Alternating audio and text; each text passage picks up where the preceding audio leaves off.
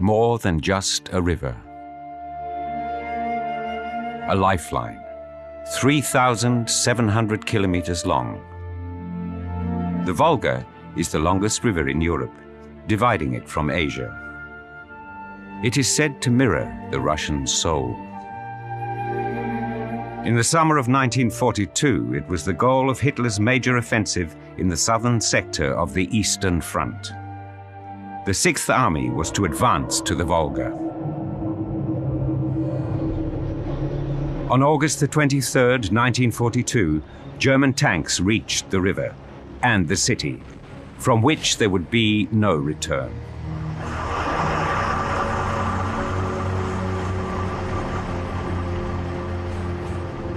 Stalingrad. War die große Erleichterung da. Jetzt haben wir es geschafft. Jetzt ist die Wolga da und Stalingrad kriegen wir auch noch. But the illusion of an easy victory died in the house-to-house fighting in Stalingrad. Hier können wir uns unter Umständen die Zähne ausbeißen. Wobei wir nicht dran dachten, dass wir die Stadt nicht einnahmen. Aber das Gefühl war schon da, verdammt nochmal, was ist hier eigentlich los? This was war at its cruelest. Death lurked behind every wall at every moment. Stalingrad became a mass grave.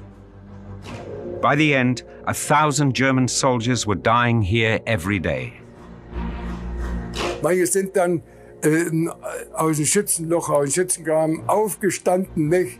Frei aufgestanden und sind auf den Russen zugelaufen. Natürlich, die sind kaum mit dem Oberkörper über der Brüstung gekommen, sind erschossen worden. No? Nicht? Da haben viele durchgedreht da oben. A desperate battle in which 500,000 Soviet soldiers died. They had to hold Stalingrad at all costs. Нам сказал, приказ номер 227, ни шага назад, и для вас на сторону земля нет. Вот так сказал. Стоять насмерть. In the ice of Stalingrad, a whole army met its downfall. 300,000 German soldiers were encircled. 2/3 of them died, killed, frozen, starved. The survivors will never forget the scenes of death. Da lagen da Tausende Soldaten unbeerdigt in dem Schnee. Tausende und Abertausende. Der Weg führte da durch und der Wind fegte da drüber weg. Da zerbricht irgendetwas, ich habe das schon mal gesagt, es geht etwas kaputt in einem selber, dass man nichts mehr reparieren kann. The Red Army's shelling shattered the Wehrmacht's aura of invincibility. Wartime Christmas between life and death. While the festive season was being celebrated in Germany, 3,000 kilometers away on the Volga, they were happy merely to survive and to escape the reality of a barbaric war. Und dann in dieser ganzen aussichtslosen Situation deutsche Weihnachtslieder aus dem Volksempfänger. Da brauchte man sich seiner Tränen nicht zu schämen. Und in dieser ganzen Stalingrad-Division, bin ich sicher, haben viele Leute, die es verlernt hatten, wieder beten gelernt. A letter from the front. If only this killing would come to an end. In Germany, they will never know what we have been through. The amount of bloodshed here cannot be justified in the eyes of God. In Germany, the slaughter was glorified as death in action.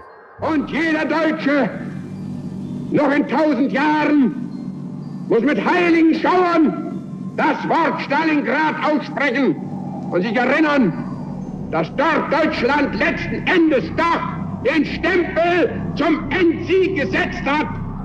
To the soldiers in the encircled city, it sounded like an obituary. Die können so nicht alle im Stich lassen, die setzen doch eine ganze Armee Opfern dieser. Das konnte man einfach nicht glauben. Das war selbst uns jungen Kerlen nicht vorstellbar, dass man über der Runde 300.000 deutsche Soldaten einfach opfert. Das konnte man nicht kapieren. For Hitler, the Battle of Stalingrad was not about human lives, but about his prestige. The Sixth Army wanted to surrender, but Hitler refused. The city that bore Stalin's name had to be held, a death sentence for the German soldiers. Aircraft were the only way out of the inferno. Escaping death for a new life. They were the lucky few. One was Hans Rostowitz. Auf einmal schwenkte ein Flugzeug ein und rollte auf uns zu, wo ich da stand, und hielt 10 Meter vor mir still, blieb stehen. Die schmissen ein paar Kisten raus, ein paar Säcke, und wir waren sofort am Eingang des Flugzeugs. Ich wollte dem noch erklären, ich habe Kopf rein. 17 Mann, Klappe zu, die Motoren holten wieder auf, der drehte um und ging wieder in Abflugstellung. Dann kamen noch ein paar Bodensenken spürbar, aber dann hob der ab. 40,000 men were evacuated. The bloodiest, decisive battle of the Second World War ended in captivity for 92,000 German soldiers. Only 6,000 would ever return to Germany, the last of them not for 13 years. Their fate marks the turning point in the war and illustrates its pointlessness.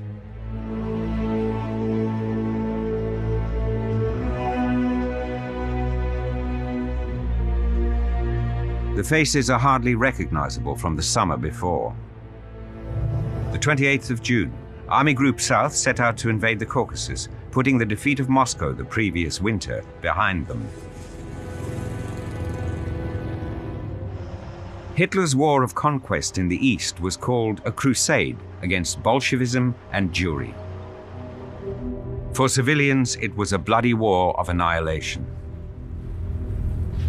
Wir sind ja angetreten in dem Sinne, dass wir gegen den russischen, sowjetischen Untermenschen antreten.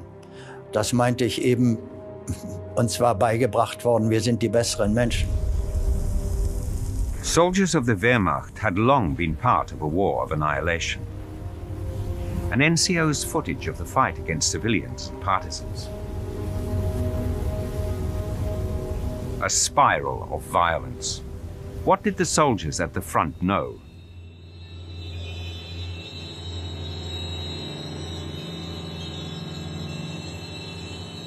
Was im Hinterland passiert ist, haben wir vorne, Gott sei Dank, ja überhaupt nicht gehört, sondern das kam erst im Laufe des Krieges, sagen wir mal nach einem Jahr, wussten wir vorne, ich spreche von Russland, nur von Russland, wussten wir vorne, dass hinten Schweinereien passierten.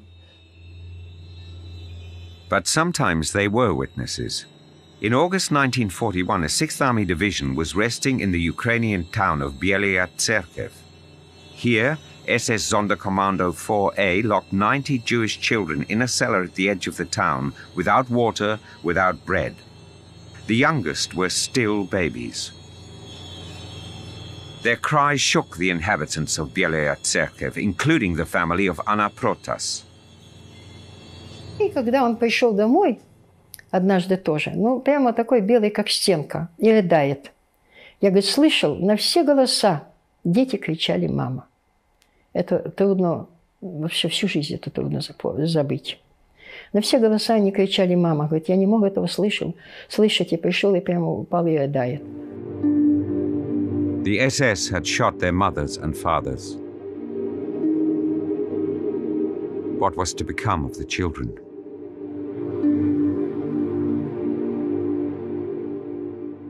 Забирали якобы мужчин.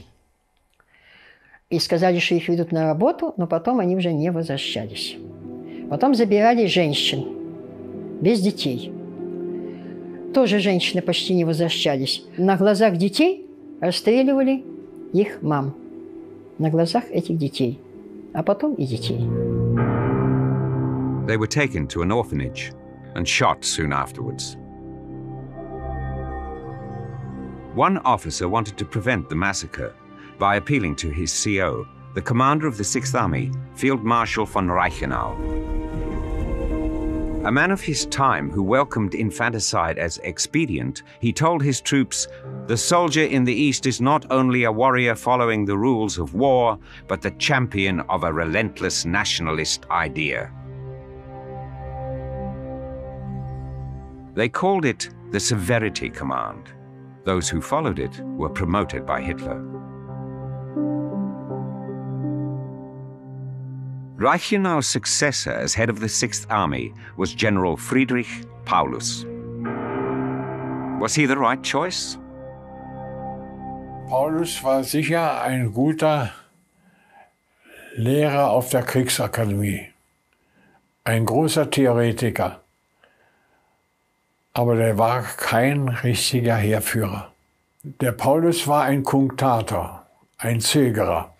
Der ist zu vielen Entschlüssen nur durch seinen Generalstabschef, den General Schmidt, gedrängt worden.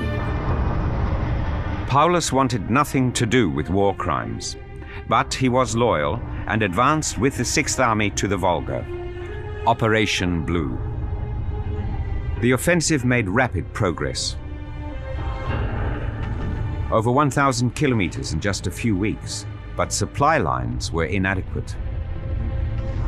Some officers began to have doubts. Menschenskindbär, was machen wir hier eigentlich? Wir rennen die Armee doch in den Tod und das muss doch schiefgehen und so weiter. Und er konnte sich auch nicht durchsetzen, weil natürlich auch Paulus weiter oben auch niemanden fand, der auf seine Worte irgendwie Rücksicht nahm. Die hatten so ein bisschen den Eindruck, wenn wir hier noch weiter in Pessimismus machen, dann gehören wir noch mehr zu diesen pessimistischen Generälen, die der Hitler nicht hat. Und dann wären wir morgen abgelöst und so weiter. Und hinterher kann man das natürlich jetzt hier aus dem Sessel gemütlich sagen, dann hätte ich mich eben ablösen lassen. Aber gut, dazu gehört natürlich auch. Und dazu gehört, wenn Sie das sagen, sicher ein anderer Mann als Paulus. Hitler didn't want to know about his general's doubts. He refused to acknowledge the problems of resupply. The campaign wasn't fast enough to please him. It never had been. He wanted to conquer everything at once: the oil fields in the Caucasus and Stalin's city on the Volga. So Hitler divided his forces in two. The main body of the troops, Army Group A, was to make a grab for the oil fields of Baku. Army Group B was to march on Stalingrad. The generals were skeptical. The front was too long, their forces too weak. Hitler thought he was an infallible strategist. Chief of General Staff Franz Halder tried to reason, in vain. Hat einen Wutanfall gekriegt. Da hat trotz allen Abratens die Operation auseinandergerissen, ist mit der einen Faust nach Stalingrad und mit der anderen Faust nach dem Kaukasus. Ja. Was etwas, was jeden Fähnrich sagen kannst. Ob das für richtig hielt, dann wird er sagen, nein. No one foresaw the consequences. Not even Halder. Die Masse aller Generäle ist hingegangen, hat sich demütigen lassen und ist nachher nach Hause gegangen, wieder an die Front gegangen und war froh, wenn sie hat der Hitler ihnen gesagt, gehen Sie doch mal 4 Wochen in Urlaub und dann kommen Sie wieder, dann rufe ich Sie nicht. Also die wurden so ungefähr wie die Fußballtrainer heute alle halbe Jahre wieder mal hereingeholt, wenn sie vorher gefeuert worden waren. At first, Hitler's plan seemed to be working. The oil fields were within reach. It was being called a new blitzkrieg. On August the 9th, the army reached Maikop. But the conquerors were too late. The oil fields were already ablaze.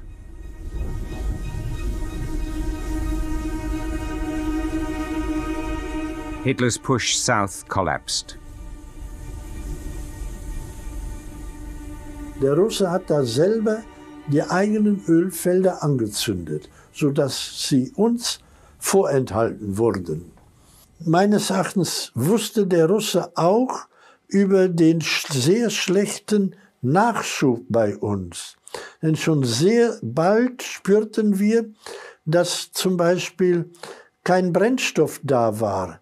Der Sprit fehlte. Unsere Panzer, das heißt die gesamte Division, hatte kein Sprit für die Fahrzeuge.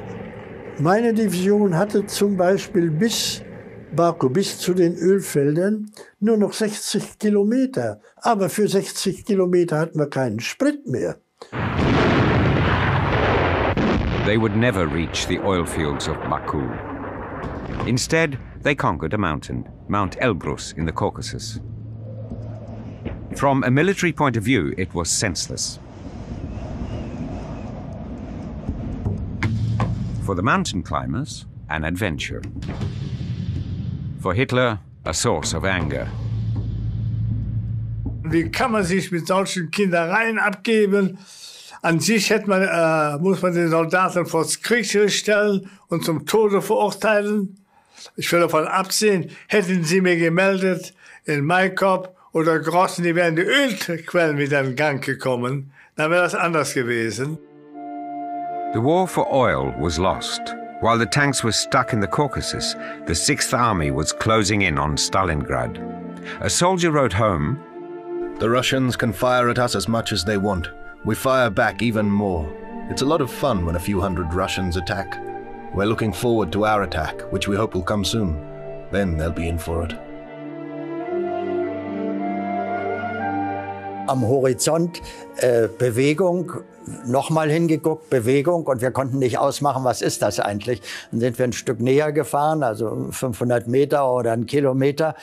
Man muss sich das ja immer als wirklich ebene Fläche vorstellen, diese unglaublich faszinierende Steppe. Und dann erkannten wir, das sind Kamele. Und zwar nicht 3, sondern 80 oder 90 oder sowas. They were reluctant to be conscripted. Das ist etwas für unsere Soldaten.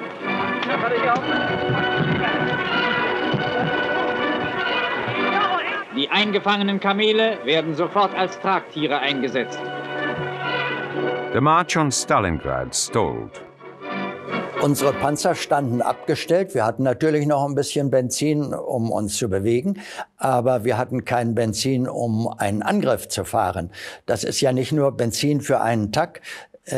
So ein Panzerregiment verbraucht ja, ich habe keine Zahl dafür parat, aber verbraucht ja eine ganze Menge Benzin an einem Tag, wenn man denkt, dass das also, ja, wie viel waren wir? An die 200 Panzer waren, die dort nach vorne rollen konnten.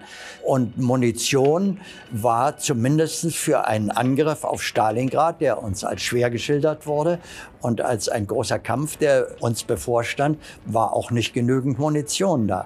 Das heißt, es war eine echte Versorgungspanne, dass wir 3 Wochen später auf Stalingrad zurollen konnten, zumindest unsere Einheit, unsere Division, als ursprünglich sicherlich geplant war. Decisive days were lost. Then came the surprise. The Wehrmacht met no opposition. The Red Army had retreated, leaving villages and their inhabitants to an uncertain fate. Да, мы оставляли села, города, за нами бежали, некоторые уходили вместе с нами, население, некоторые, то, которое оставалось, они, вы знаете, упрекали нас, говорили, что вы делаете, позор, стыдили нас, нам и стыдно было, поэтому мы старались отступать не поселками, не деревнями, не городами, а какими-то, знаете, обходными полями, чтобы не видеть глаза тех, которые остаются. Ведь мы оставляли людей. Stalingrad was unsuspecting. It was regarded as a socialist model town, an armament center and a transport hub. With 450,000 inhabitants, 5 universities and 3 theaters.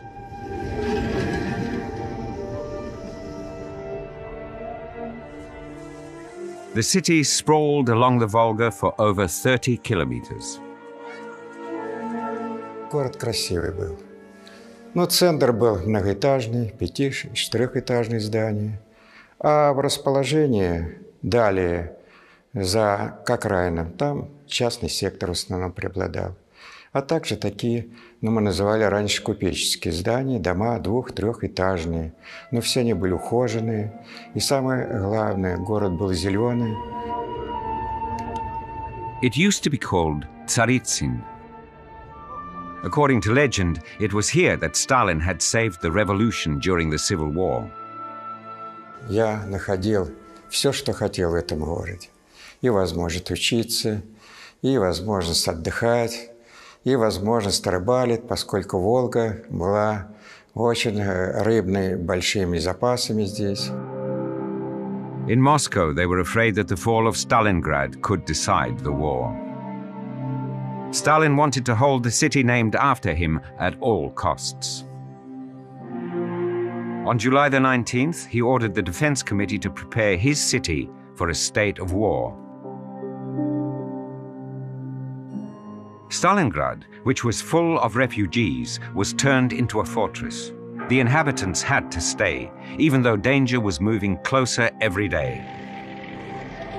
Despite their inadequate food and supplies, the Sixth Army threw itself into the adventure of Stalingrad. The German soldiers were confident of victory. Many were already looking forward to going home on leave. Wir waren der Meinung, wenn wir dort Stalingrad und damit die Wolga abschneiden können, dann ist eigentlich im Grunde der Krieg so gut wie beendet. Vielleicht muss man dann nachher noch von Süden aus auf Moskau vorstoßen. Aber für uns haben wir gedacht, also mit der Eroberung von Stalingrad und der Schließung der Wolga als Nachschubweg ist für uns eigentlich der Krieg damit praktisch beendet. The war had long since come to Germany too. Cities were being bombed more and more often. More and more families had to say goodbye to their fathers because they had to go to the war in the east. And only rarely got leave while serving at the front. For example, Gerhard Kollak from Allenstein in East Prussia. Es war die schönste Zeit dann, dieser Sommer. Und dann dieser schöne Urlaub. Wir hatten auch schönes Wetter. Es war ein sehr schönes Wetter. Machten viele Ausflüge. In the summer of 42, Gerhard Kollak had to rejoin the Sixth Army. Dann kam schon ein Telegramm nach dem anderen. Sofort zur Truppe zurück. Ja, das erste habe ich ihm nicht gegeben. Und hab's versteckt. Ich wollte ihn nicht loslassen. Nächsten Tag war schon wieder das nächste Telegramm sofort zur Truppe zurück. Da musste ich ja geben, ich sagte, die holen ihn ab. Und so einen Tod wollte er ja auch nicht, ne? Abgeholt werden und da erschossen zu werden, aus Feigheit, ne? She would never see him again. On the 23rd of August, the frontline tanks reached their goal. The Volga north of Stalingrad. Dieser Anblick war überwältigend.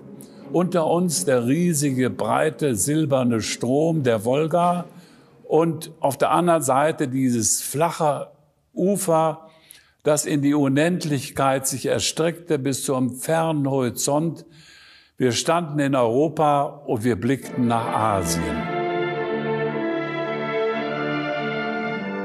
Our division has been refused a winter uniform. We may, God willing, see you again this year. When Stalingrad falls, the Russian Southern Army will be annihilated. Eine Ruhe. Also man hat nicht geglaubt, dass man im Krieg ist. Und das war die Ruhe vor dem Sturm, haben wir gesagt. Und wir haben einen Kameraden gehabt, der hat eine herrliche Stimme gehabt. Und das friert mich gerade. Der hat ans Wolga-Lied gesungen. Und uns ist alles kalte Buckel runtergelaufen. Es war wirklich, was soll ich sagen, wenn ich heute noch das Volga-Lied höre, dann friert es mich.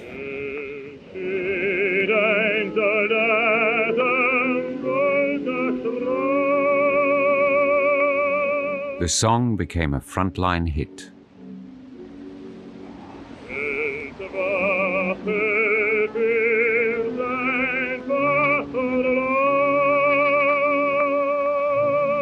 Wir hatten nicht lange Muße, uns diesen Anblick weiter uns anzuschauen, nach Asien hin, sondern wir bekamen von einer Flakbatterie, die dort in der Nähe von Rynok lag, Feuer. Und wir mussten sie also angreifen und ausschalten. Und das taten wir auch und fuhren also in hoher Geschwindigkeit auf diese Batterie zu. Und zu unserem Schrecken entdeckten wir, dass diese Batterie von Frauen also bedient worden war. Loringhofen's division was one of the first to realize that Stalingrad would not be so easy to crack. That the enemy were mobilizing all their forces, even their women. И вот был брошен клич тогда, солдатский клич. За Волгой для нас земли нет. Мы об этом знали. Мы и до этого знали, что за Волгу мы не пойдем и не отступим. Нас не нужно было, как говорят, уговаривать. Мы знали, что так нужно. Что мы защищаем? Мы защищали свою родину. Самое главное, свой город. The Luftwaffe went in to soften up the city before the assault. The same day that German tanks reached the Volga, Air Fleet 4 flew 1,600 sorties on Stalingrad.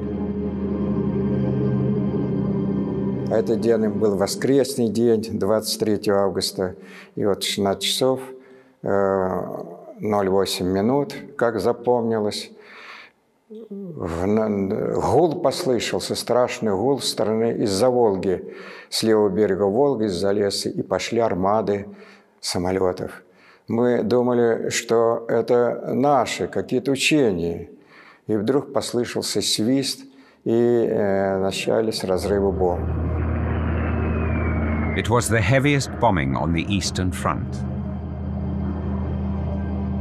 One attacker remembers.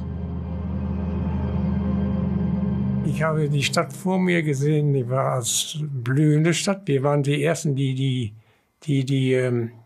Bomben dort abschmissen, weil die anderen Flugzeuge, andere Gruppen woanders eingesetzt waren.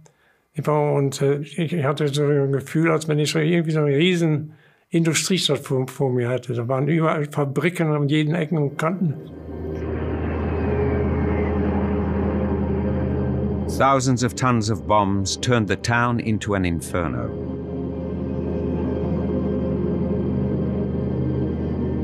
Stalingrad sollte ausradiert werden, weil da waren so viele Fabriken, die den Nachschub herstellen für die Armee. Und deshalb sollten die alle ausradiert werden. Und wir hatten jedes Mal wieder einen anderen Aufstand, wieder eine andere Fabrik anzugreifen. Residential districts were destroyed too. In the first weeks of the air raids, 40,000 people died in Stalingrad. Es war eine riesige schwarze Rauchwolke über Stalingrad und durch die Thermik ist die Rauchwolke runtergedrückt worden, sodass über Stalingrad mit der schwarzen Rauchwolke ein riesen schwarzes Kreuz entstanden war.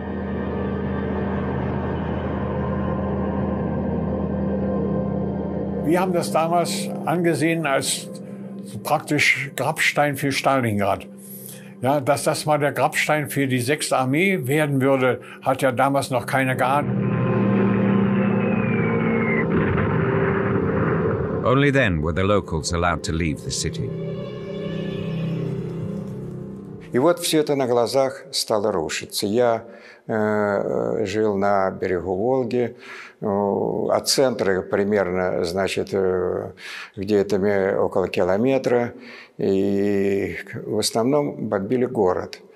И вот, когда начались первые взрывы, я понял, что все, уже не бесповоротно. Какое-то наступает новое время, страшное время. Day in, day out, German bombers flew their raids. The city was like a wasteland. One girl wrote in her diary, September the 4th. For 2 weeks we have been bombed, although there is nothing left to bomb. Will we survive? I'm afraid. Barricades are being put up everywhere. They say the real nightmare hasn't started yet.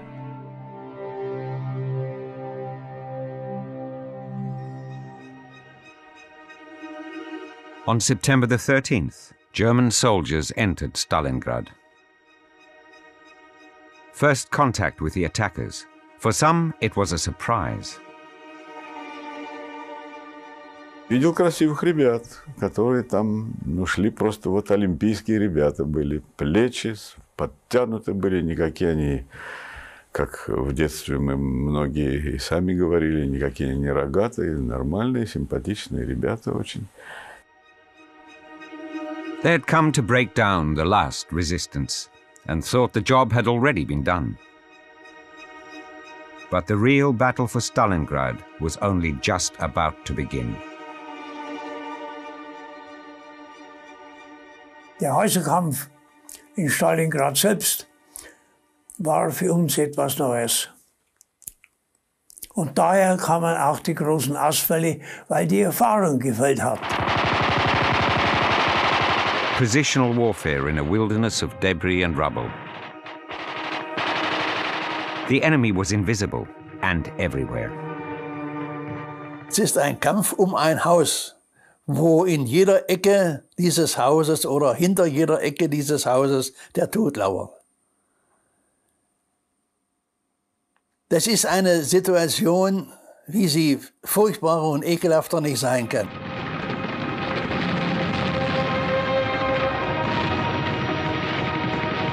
The trauma of Stalingrad.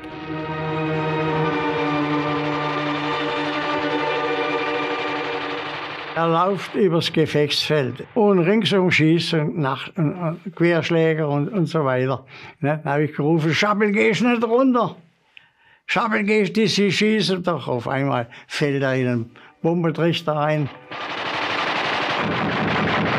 Der hat einen Schuss hinter reingekriegt in den Rücken, hat es ihm aufgerissen, der linke Schulter beim Rückenmark und dann rechts der Ausschuss, hat es alles aufgerissen. Die Luft von der Lunge ist da rausgepfiffen.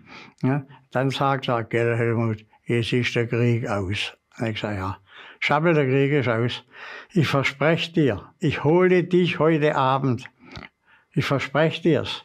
Gell? Bleib ruhig liegen, ich gucke, dass er Sanitäter schicken kann zu dir. Du bist ganz schwer verwundet. Hörst du die Luft? Ja, hat er gesagt. The medical orderlies came too late. The front ran from house to house. They called it the War of the Rats. One wrong move could be fatal. So ein Häuserkampf, da haben wir ja die verschiedensten Dinge erlebt, wo unten im Keller die Russen saßen, im ersten Stock waren von uns die Leute, im zweiten Stock waren auch noch mal unsere, aber ganz oben saßen wieder die Russen. Also das war sehr häufig der Fall in diesen noch stehen gebliebenen festen Häusern. In the ruined city, every house became a fortress. Tanks and artillery had no part in this battle. Houses were taken with submachine guns and hand grenades. Ну, кто сильный, метнет туда метров 10-15, долетают гранаты. Значит, взрывы. Опять. Они оттуда открыли огонь. Еще такой меткий. Red Army soldiers were forced to attack, regardless of casualties. Бабак командует. На втором этаже, вот тут в комнате, по центру. Смотрите внимательно, гранатами сначала выкуриваете. А если будет выскакивать, то мы их тут уничтожим.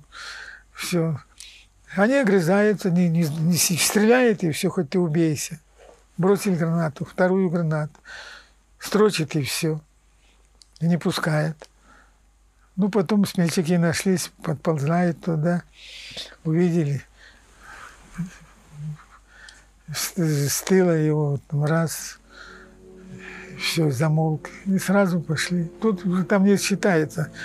Плен, не плел, ГДО нет никаких. Стреляешь, получай. The most brutal form of war.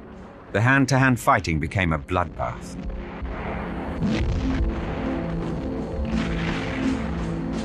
Warfare from another century. Wenn die Russen dann plötzlich in unseren Graben reingesprungen sind, ja, da blieb nur eines übrig, nicht wahr? Spaten ziehen und dann natürlich so schlagen, dass sie ausgerechnet hier, dort unterhalb des Kopfes die Schlagader erwischen und der dann eben kampfunfähig ist. Every weapon was used. Flamethrowers. Despair hit the Russians too. One soldier wrote to his parents, "These are the last words I shall write to you. You'll never see me again. We'll be separated forever. Somehow I don't care anymore, and I'm not really afraid to die. It's just a pity that it will hurt you. My last thoughts will be of you." Newcomers often couldn't stand the hell of Stalingrad. Nach 2, 3 Tagen habe ich gemerkt, dass diese jungen Leute dem Kampfgeschehen nicht gewachsen sind. Sie sind zurückgekommen und waren zum Teil psychisch belastet, haben die Waffen abgelegt. Sie waren irre, sie haben irre gesprochen. Also sie sind, muss ich sagen, gelinde ausgedrückt, sie sind verrückt geworden. The newsreels showed quite another war. Well-fed young soldiers taking a break. The reality was different. They were starving and exhausted. Je länger sie als Lanzer draußen sind, je abgestumpfter wird man. Die schalten ab. Nicht? Was wollen die machen? Nehmen einen Schützengraben, nicht? Kriegt einer Volltreffer womöglich von der Flakgranate, nicht? Und wo der Kumpel nebenan gewesen ist, da ist nicht ein Fetzen mehr da. Da ist die Flakgranate oder Artilleriegeschoss in seinen Körper gegangen zur Explosion, da fliegen bloß noch die Fetzen rum. Ja, das ist Krieg. So sieht der Krieg aus. Das ist die Wahrheit. My dear family, now I finally come to Europe's great river of destiny. You'll be astonished that after such fierce fighting, this city is still not completely in our hands. The center still belongs to the Russians, but not for long. Any day could be decisive. Here you can count yourself lucky every day that nothing happens to you. By the time you get this letter, you'll have heard a news flash announcing the fall of Stalingrad. Oh, how simple news like that sounds, heard in peace and quiet at home. But what lies behind it? The countless victims it costs, the closest comrades. Only those who have experienced something like it can understand.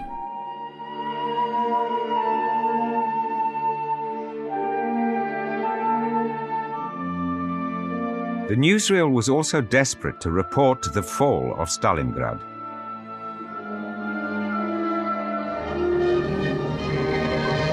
Der südliche Teil der Stadt ist fest in Deutschland. Unsere Soldaten hissen auf einem besonders heiß umkämpften Platz die Hakenkreuzfahne. But the resistance was unbroken. On October the 6th, General Paulus halted the attack temporarily. The troops were not prepared for winter. Their rations were inadequate, and they would be unable to hold the city even if they took it. The same day, Hitler ordered the complete occupation of the city. For him, the battle had long been a matter of prestige. Weil es die Stadt von Stalin war, Stalingrad. Und genau das war ja der Punkt, dass der Diktator auf der anderen Seite sagte, die Stadt mit meinem Namen, die wird nicht eingenommen. Und dann haben sich 2 Diktatoren daran verbissen und haben unendliche Menschen für einen ideologischen und militärisch unsinnigen Sinn geopfert. There were huge losses on both sides. Time is blood was the Russian motto. Halder, Chief of General Staff, warned Hitler the front was too stretched, casualties too high, a winter catastrophe was looming. Darauf tobte Hitler und brüllte Halder an: Wie können Sie es wagen, zu beurteilen, was man Soldaten, Offizieren zumuten kann? Sie haben doch schon im Ersten Weltkrieg auf Ihrem Drehsessel gesessen, im Generalstab, und dann auch jetzt nicht verlassen. Ich habe Fronterfahrung. Ich weiß, dass man jungen Offizieren, glaube ich, Unteroffizieren, Mannschaften den Tod zumuten kann, bis ins Letzte, dass das eine Ehrensache ist für eine Sache. Halder was dismissed. The senseless killing went on. Every day, the Red Army lost 2,500 men. Pictures from a Soviet military hospital. Cameras were banned in German hospitals. The human suffering was the same on both sides. Die Männer lagen da, viele konnten ihre Hände nicht bewegen. Sie waren also, wenn sie austreten mussten, nicht in der Lage, die Hose aufzuknöpfen. Sie ließen ihr Wasser unter sich, sie ließen den Kot unter sich und merkten das noch kaum. Und ich habe es nicht, merkwürdigerweise nicht gerochen, obwohl es wahnsinnig gestunken haben muss. Aber ich hatte mich daran gewöhnt. Aber als ich mit 3 sibirischen Rotarmisten in den Keller kam, ihm zeigte, hier ist ein Hospital, also ein Lager von vielen Kranken. Da sind die Rotarmisten zurückgeprallt vor dem furchtbaren Gestank. Ja. Stalingrad has become a city of horror and terror, a city of rubble and ashes. Entire working-class suburbs and factories have been burnt to the ground. Terror is written on the faces of the people. They are homeless.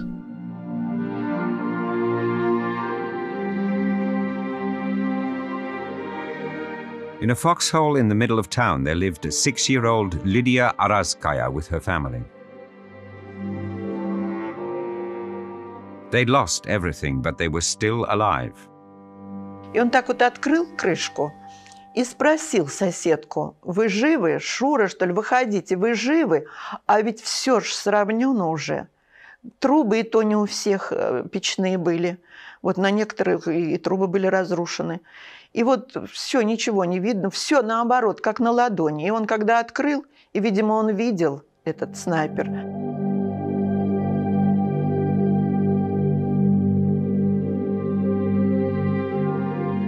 Ну, в общем, он сразу стал оседать. Он даже не договорил: «Выжи», и все, и не договорил. И он стал оседать, и все, ему пуля попала в висок в правый. Snipers. The invisible danger was lurking everywhere in the ruins of Stalingrad. A certain Zikan is said to have shot 224 Germans by mid-November and was celebrated as a hero. Garya Chocholov wanted to be a sniper too. Был так. Потом через 3 дня мне говорит: давай, ты узкий глаз. Ну, снайперский винтовку возьми. Пошел. Я знаю, что винтовка. Ну, 4 человека мы идем по берегу. Телеграфный стол, чашечки есть, вот открываем огонь. Вот у нас 3 было. Я первый день 2 чашки сбили, они по одному. Я второй день 3, они ни одного. Но тогда он меня взял, командир: ты у меня будешь снайпером. Вот так снайпер с винтовком я занимался. Snipers like Garya Chocholov kept their enemies in a state of constant fear. Не убивать что, сердце? Нет! Нет, убивать сердце ничего. Вот автомашина идет дальше, что пуля достался. Я бью шофер. Но я его не знаю, убил, а машина останавливает. Да? Все. Simply targets.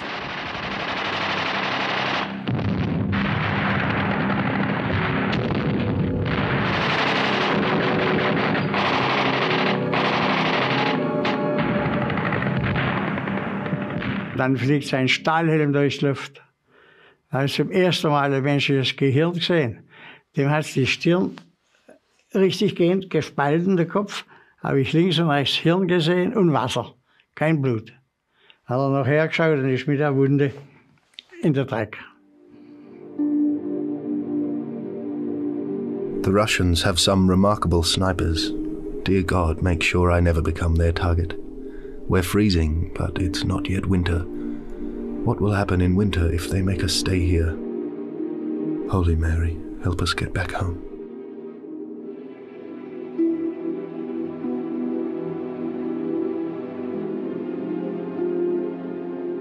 The writer was shot dead shortly afterwards. Der Tod ist so verschieden. Der kann wirklich so gnädig sein wie durch einen gezielten Kopfschuss. Da fällt der Kopf herab, man denkt, der Soldat hat sich hingelegt zum Schlafen. The Volga, River of Destiny. The soldiers of the 6th Army had long been cursing the river, which they had been so keen to reach. Entweder verwundet oder tot. Das war bei uns ganz klar. Wir sind auf der Richtstätte, wir haben auch darüber gesprochen. Wir haben irgendwann mal das Volga-Lied gesungen. Jeder hat geheult, war schlimm. Junger Bursch, stolz, 20 Jahre alt. Und da wirst du jetzt hingerichtet auf die Art. Helmut Waltz's regiment started with 1,200 men. By the middle of October, only 60 were fit for duty. By the middle of October, most of Stalingrad had been taken in bloody fighting, and the armaments industry was completely destroyed.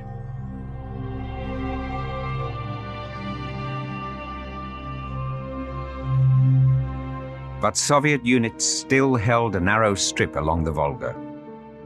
None of the German attackers had expected such dogged resistance. Diese Achtung vor dem Gegner, der sich nochmal aufgerafft hat in aussichtsloser Situation. Denn die standen ja 150 Meter vor der Wolga, ja, diese Leute, und verteidigten sich. Und wir kamen nicht weiter. Und das war das Letzte, wir kamen einfach nicht mehr weiter. But Hitler was already celebrating the conquest of Stalingrad. The Löwenbräu-Cellar in Munich. Ich wollte zur Wolga kommen, an einer bestimmten Stelle, an einer bestimmten Stadt.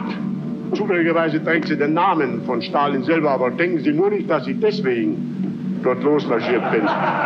Die könnte auch ganz anders heißen. Wissen Sie, wir sind bescheiden. Wir haben ihn nämlich. Es sind nur ein paar ganz kleine Plätzchen noch da. Es kommt kein Schiff mehr die Wolga hoch. Das ist das Entscheidende. He didn't care about the deaths in Stalingrad.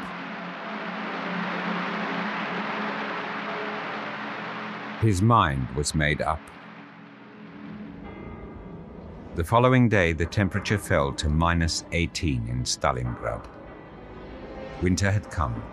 The Volga froze over. On the vast expanse of steppe between the Don and the Volga, worse still was threatening. The flanks of the 6th Army were vulnerable. On November the 19th, the Soviets attacked with a force of over 1 million and closed the ring around the city. The 6th Army was trapped. Selig sind die, die nach rückwärts Boden gewinnen, denn sie werden die Heimat wiedersehen. Und da hat mancher von uns junge Leute, die das gehört hat, gewusst, wie der Hase läuft. On November the 22nd, Hitler heard of the encirclement of the 6th Army. That same day, he made his decision. Als er hörte, dass Stalingrad eingeschlossen war, sofort befohlen, Stalingrad ist auf jeden Fall zu halten. The death sentence for the Sixth Army. They were sacrificed in the pocket of Stalingrad.